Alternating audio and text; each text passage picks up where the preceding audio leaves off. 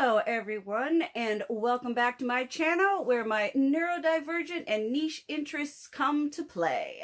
And today, surprise, surprise, we are doing more purse content. I have unleashed the joy that I have for handbags and fashion and style, and am continuously excited and happy to be creating content around this on this channel. Today is an exceptionally straightforward video. We are going to be doing another collection, and this time we're going to be doing my mostly vintage Dooney and Bourke bags. And when it comes to my vintage bags, if I love Coach, I love Dooney and Bourke. I am constantly and consistently satisfied with the quality of not just a lot of their vintage pieces, but a lot of their more contemporary bags. I have at least 3 contemporary bags. I'm going to do the vintage stuff first, see how far we get, and then if, you know, it's not an hour-long video, I will do the contemporary bags as well. But first and foremost, we are going to be focusing on vintage because that is what makes my heart sing. If you have not already seen my vintage Coach collection, I will leave that linked down below. But without further ado, so that we can get through this, we're just gonna go right into it and talk about vintage bags, which I look at my Dooney and Bourke collection and it just fills me with so much satisfaction and joy. Again, if I love Coach, I love Dooney and Bourke and think they are a fantastic brand with really good quality and also a pretty good price point area for people who want to start getting into really high quality vintage bags.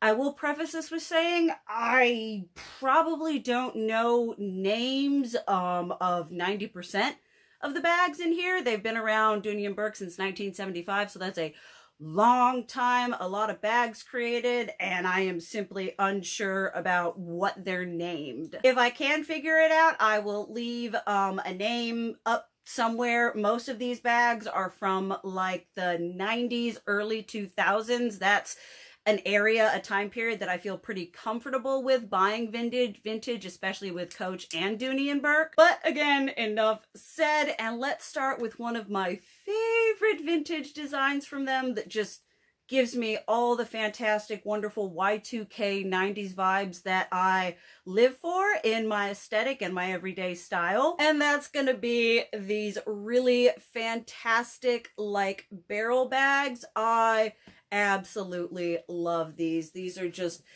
everything I live for in an aesthetic. I really love the quality. I love the design. This one is in a really nice pebbled leather brown. I love Dooney and Bourke's pebbled leather. It is so just absolutely hardcore and durable.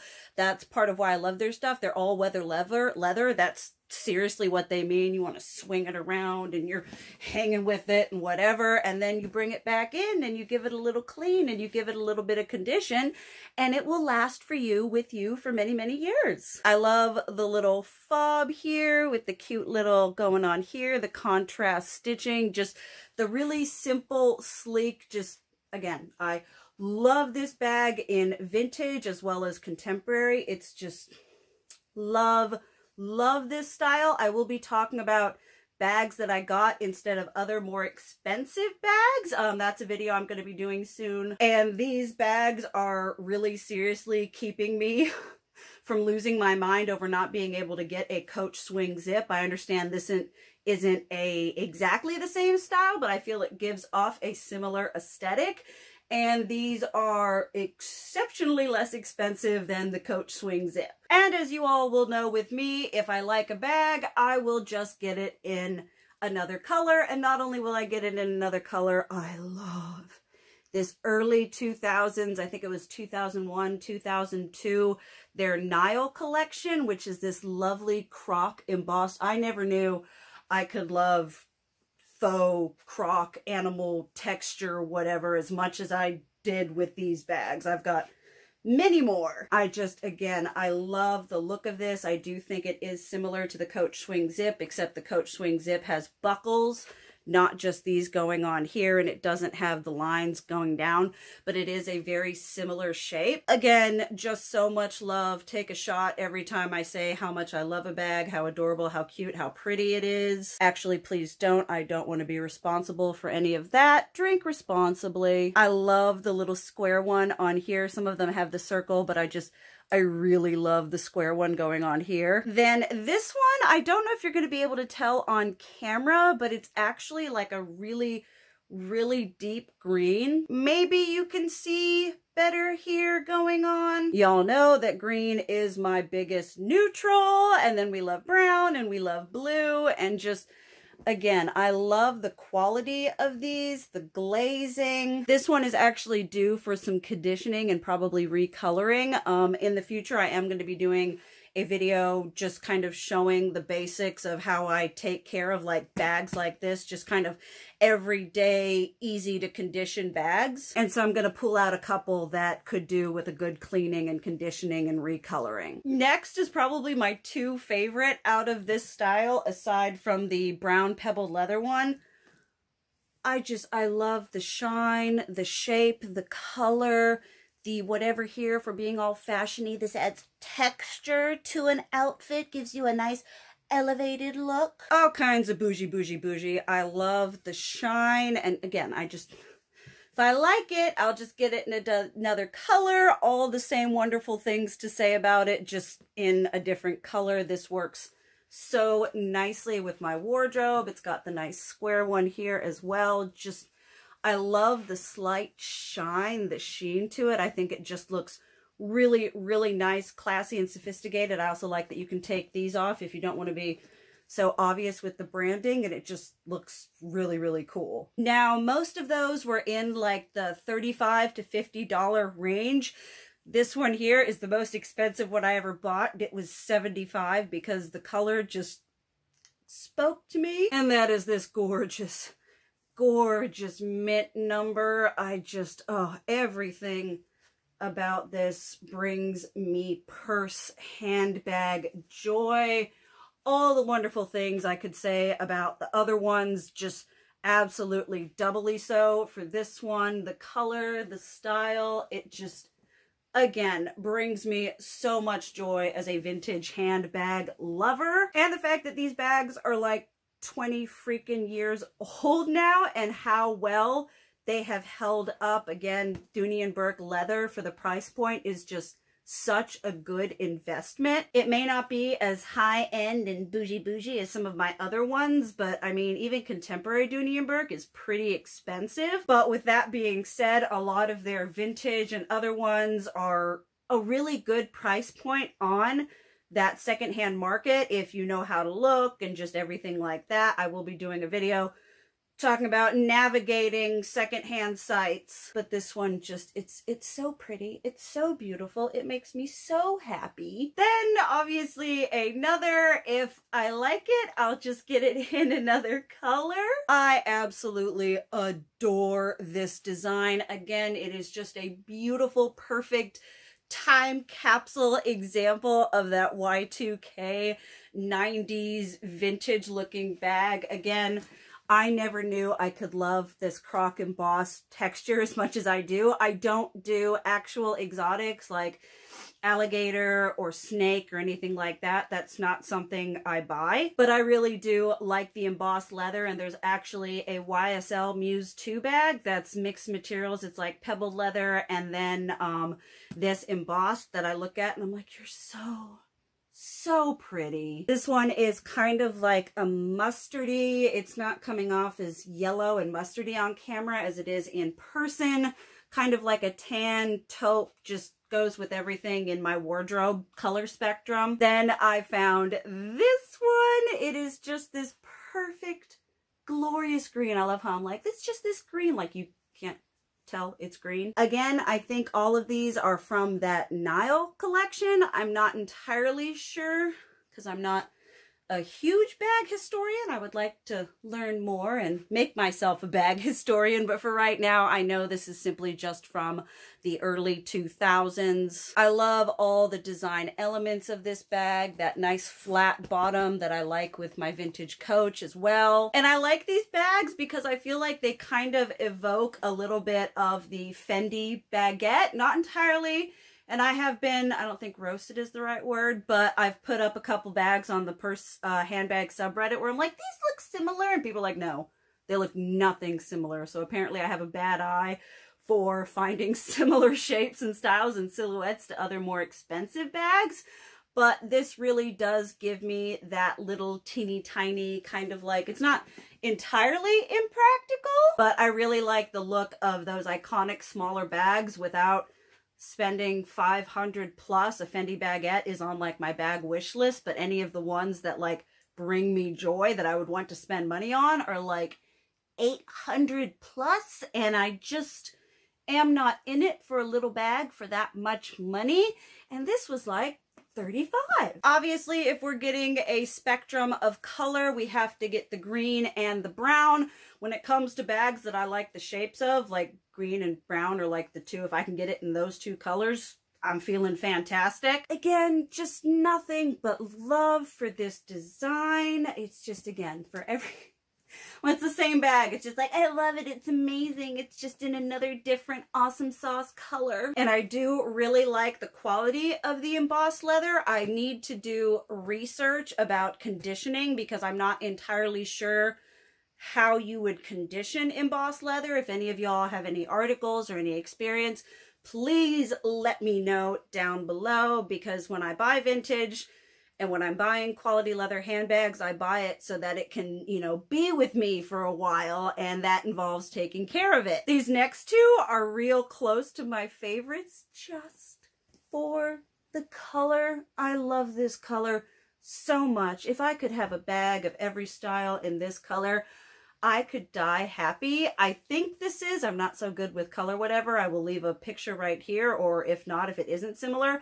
But at first glance, this looked pretty similar to the color that Mulberry came out, that malachite, which we talked about in my Mulberry Bayswater review. But the malachite color is a new one, so to get that trickling down into the secondhand market in the price point that I want is probably going to be a couple years. But I was just kind of satiating my love for that color with this just, oh, I love it so stinking much. Green brings me so much flipping joy. Then this one is a newer one. I don't know if it's vintage, because a lot of people will have a video about this too. A lot of people just kind of tack on vintage as a selling point. They're just like, oh, it's vintage, and whether it is or not is going to be due to your own research and your knowledge about Dooney and Bourke, the history of their bags. Beautiful, beautiful eggplant purple. It's coming off a little more maroony than purple on camera. The gorgeous, gorgeous pebbled leather that you can just swing around and abuse.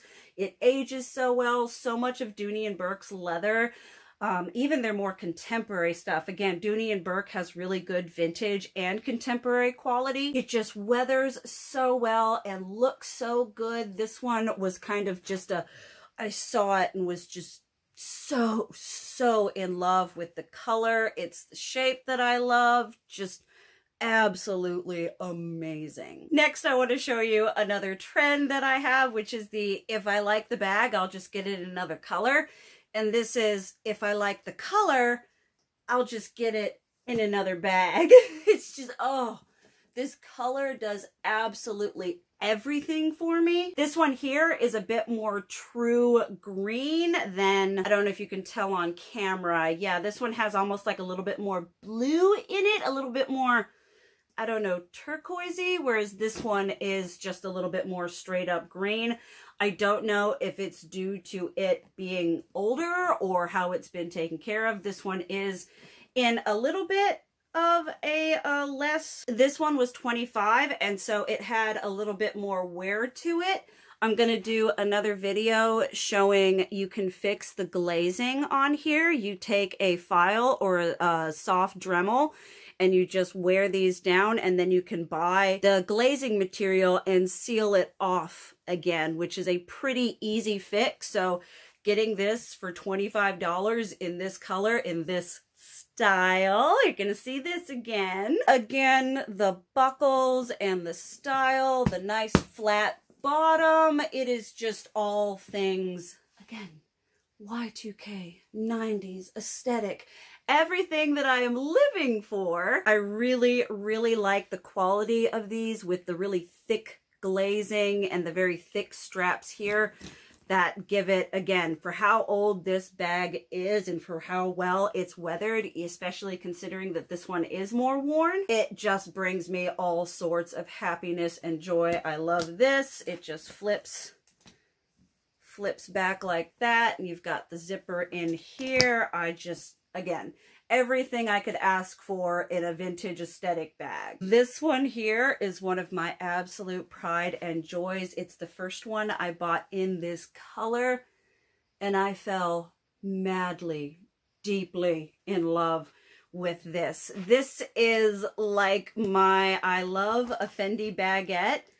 And although this one is a bit larger than what a Fendi baguette would be, or at least the classic one, I know they've got a whole bunch of different Fendi baguette, this and this and this and this, and more interpretations, more versions on a theme. And this I know it's larger, much larger than a Fendi baguette, but I feel like it gives that kind of vibe where it's just kind of little, kind of cool, but actually bigger than a Fendi baguette. So much more practical. It really does give me the vibes that I'm looking for. And after I got this, I was like, I'm good. I can cool my jets on a Fendi baguette. Kind of like the same way the Mulberry cooled my jets. Not that I could ever afford one, but it cooled my jets on a Hermes Birkin because I love my Mulberry. And if you have not seen that review, I will leave that link down below as well. But again, the croc embossed, the color, the style, the design. If I could get more bags in this style, like this in brown or this in black, I would be living those 90s dreams and living my best life, dressing the way that I would have wanted to as a teenager and a young adult. If I like it, I'll just get it in another color. Again, this is a design by them that clearly I love. I love the variations where you have the dark brown and then the lighter brown. I think it just really adds a lot of, again, that adding texture to an outfit. I remember reading that a lot when I was subscribed to like every single fashion magazine. They're like breaking down outfits, and they're like, yes, see how they add layers of texture. Second verse, same as the first. It's just all the wonderful things in a bag. It's got the same just really nice, really thick, and then thick glazing around this area. And if you guys know or you didn't know, you know now. One of my bag turn-ons is a nice, beautiful, thick, crisp, heavy glazing on the edges. It just does something for me. All beautiful, pretty in brown, and then all beautiful and pretty in, I think this is black on the listing. It said that it was deep green. I guess it kind of shows it right there. Like if it is green, it truly is like a deeper dark green that you can't tell too much from far away. I'm not entirely sure. They do make this one in black, but I wanted to get the green. Only time will tell if we'll actually get a black one in my collection, because part of what I love about collecting vintage or just Dooney and Bourke is you really can get a good price point. A lot of these ones have been like $50, and I know that's still a lot of money to spend on a handbag, but when you're comparing it to some of the other ones that I have, it kind of is a nice cheap thrill that's going to get you good quality. So it's very satisfying for me to get Dooney and Bourke. These last two are my last. If I like it, I'll get it in another color. And then I've got standalone ones and my contemporary ones. I'm pretty sure we can squeeze it all into this video. This is the one I got first, and this one is just so gorgeous. The pebbled leather, the details you've got going here, the very subtle branding. I just think this is such a gorgeous, elevated, super high quality. I mean, if I didn't know that this was Dooney and Bourke, I would say this was something from like Gucci or Prada. It just looks so refined and beautiful. I have no idea what this collection is. I've got another bag from this as well that has the beautiful engraving and the pebbled leather. This is such a beautiful little teeny tiny little impractical bag, which y'all know I have a very passionate relationship with. These are just so beautiful. And this one, I saw this one first, and I saw one for $450. And I fell in love with it, and I put it in my likes. It would take a lot for me to $450 for a bag this small. And it was just sitting in my likes because I'm like, you know, sometimes when I'm going through, I'll put something in my likes to just have for reference. And then I found somebody selling it for $67. And I said, gimme, gimme, gimme. Just so pretty. Again, beautiful, beautiful, fantastic, thick, gorgeous glazing on every edge of this bag. They actually have this one in a deep chocolate brown that I've got on my likes, but they're asking $150 for it, and I'm just not in it for $150 for a small bag like this. Maybe like $100 or $85, but I mean, the brown is beautiful, and I have a tendency, I will spend a little extra if I'm getting like a color that just like green or brown. Y'all know from that same collection is this, just again, the beautiful embossing there, the nice subtle, more subtle branding going on here. All the details and the pebbled leather of this, again, I don't know how old or what collection it's from, but like all the bags that I've seen, all the designs with this, just so beautiful. I also think that this kind of evokes a little bit more detailed, a little bit fancier, a little bit more ornate kind of Coach swing zip, because it's got those lovely buckles there, kind of this whatever shape this is, kind of like a chubby rectangle, but just these ones are just such amazing quality. They're beautiful, gorgeous. Again, that pebbled, sturdy, beatable pebbled leather. This does everything for me and even more, and I obviously have my eye on other bags from this same collection, this line, this whatever. It's just so beautiful to me, and this was just kind of I just stumbled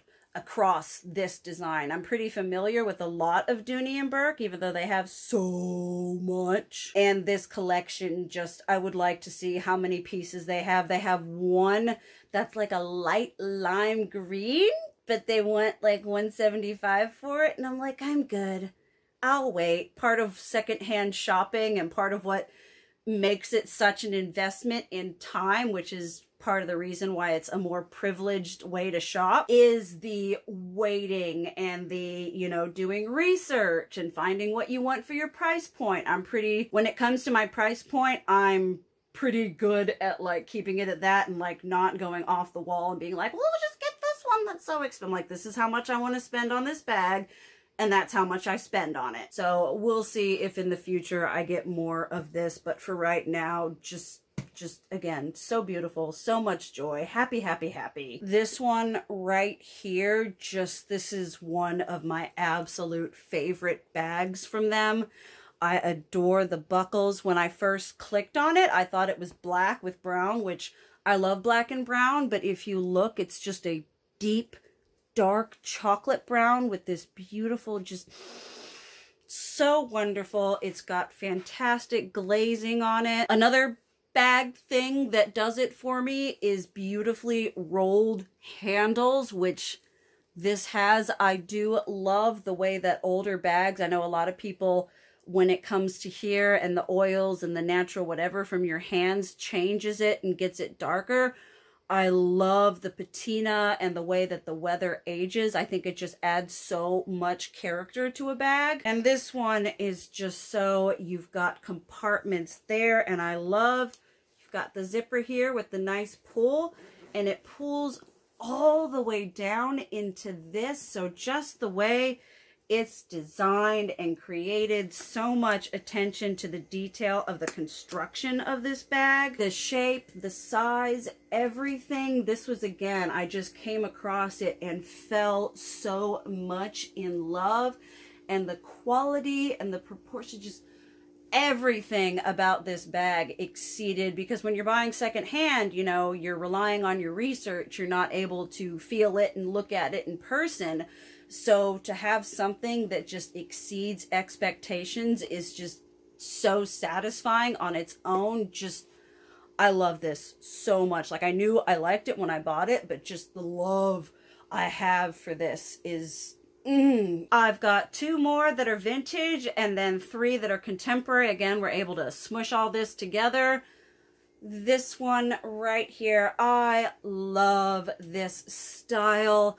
Just the thick, I don't know if this is specifically Florentine leather. Their Florentine leather is absolute perfection. I love the green. They do this in like a light brown with dark brown, a black with brown. There's a blue one that is on on my loves list that's a little bit more, but when it comes to, you know, brighter colors like this, it tends to be a little bit more because they're less available on the market. And like I do say though, if it's a color that is my absolute favorite, I don't mind spending a little bit more. And the green just did everything for me. Dooney & Bourke does green so well.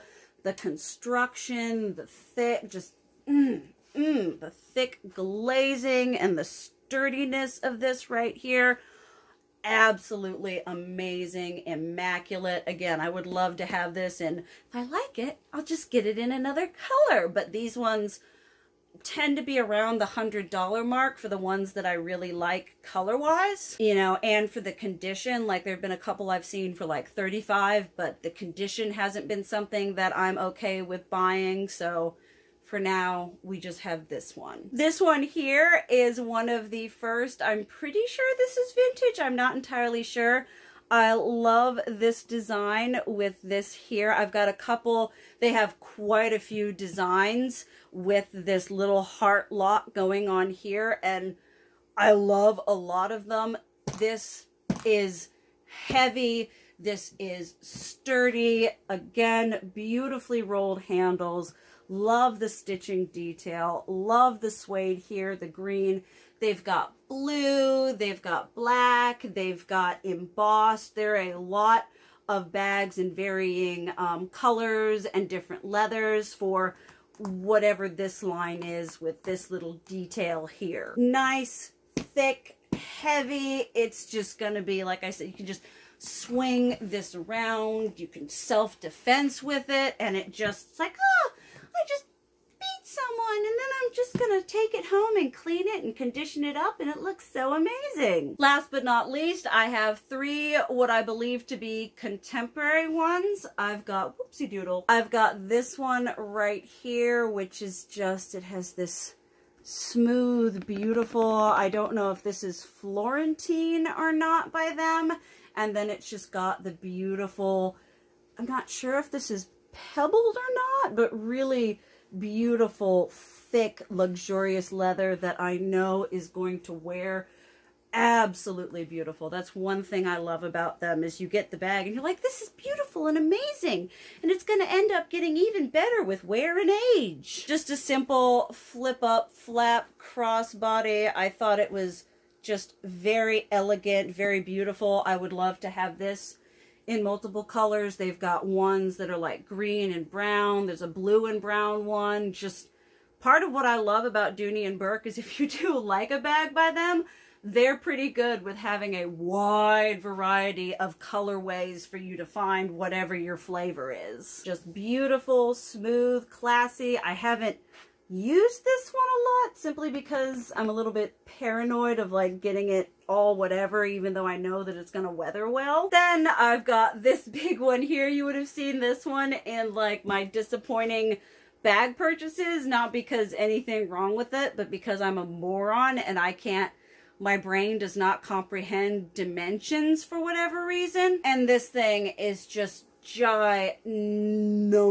This is probably going to be something that's more of like a travel bag if I'm carrying a lot of crap with me. Maybe if I'm like going on, because I fly so much, going through the airport, or maybe a long road trip. The leather is gorgeous. This just green pebbled magnificent. I mean, it doesn't get much more beautiful than this. I got this thinking it was a lot smaller and was going to be like a nice Gucci Jackie sort of alternative, but it's not. It is a beautifully constructed bag. If they had this in smaller sizes, I would really be interested in that, but I'm not sure if they do or not. They all seem pretty stinking large. And last, but certainly not least, one of my pride and joys that I do know the name of. This is the Amelie Florentine, which again, their Florentine leather, it will be with you forever. Can beat it. It weathers beautifully. The patina that it gets, the age, it just gets more supple and amazing while still being freakishly durable. It's got this beautiful little clip here that you can take. I like having it on that side, but you can also have this side here. The only dismay that I have with this is the fact that you can't take the crossbody off, because I like having the option of doing the crossbody as well as being able to hold it a la 1% and be like, oh, I don't have to care. I don't have to be practical. I'm fashionable. Gorgeous rolled handles, the stitching, the glazing. When I saw this for the first time, I went absolutely bananas. And I was on the hunt for this because this one comes in different sizes and I love this. This is like a bit smaller, I think, but similar to the medium size of the Fendi Peekaboo and probably about the same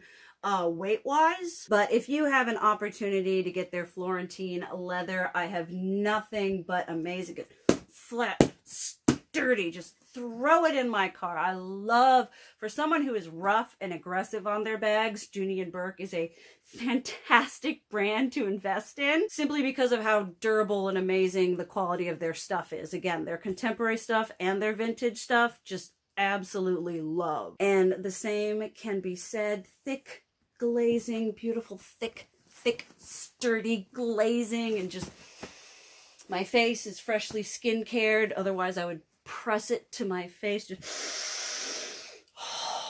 This is the good stuff. All right, and there we have it. If you made it this far, give yourself a big old giant gold fucking star. You deserve it for listening to me rant about my niche interests for at least 40 minutes. Not sure what it's going to be when I edit it, but it's probably going to be at least 38 minutes. So for those of you who've made it, thank you. I hope you enjoyed this video. I really love talking about all things fanciful and purse and elements of style and fashion that I like.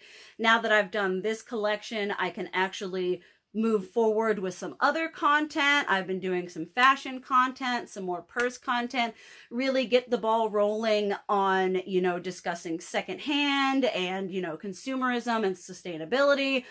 As I always say, really look forward to just really exploring so many of my hobbies that bring me joy on this channel. So it is always a big, giant thank you to everyone who is able to give me a voice on this platform, for people who are willing to listen to me go on and on and on about things that I find interesting. And as always, thank you guys so much for watching, and I hope to see you in the next video or vlog. Bye!